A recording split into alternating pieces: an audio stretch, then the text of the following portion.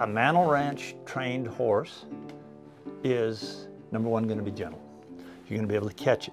You're going to be able to lead it. You're going to be able to pick up its feet. It's going to load in the trailer. The general public can get along with these horses if they're gentle.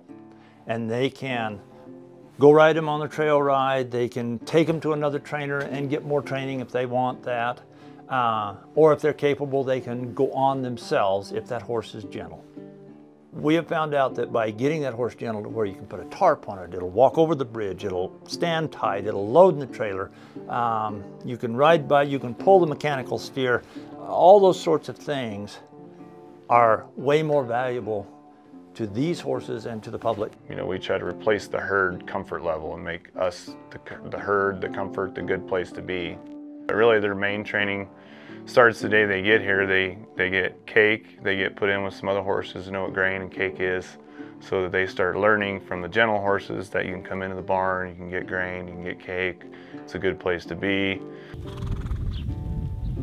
You have horses right here in this barn and in these corrals and outside,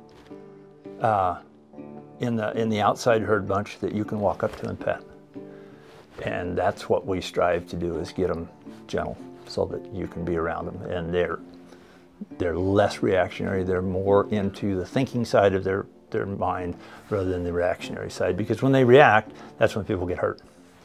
And if they're into the thinking side, you can give them some time off, which goes back to the younger horses. They can get some time off, maybe a week, 10 days, 2 weeks, wedding, funeral, whatever that comes up in life, and you come back and you don't have to start all over. I mean, that horse is still going to be pretty solid.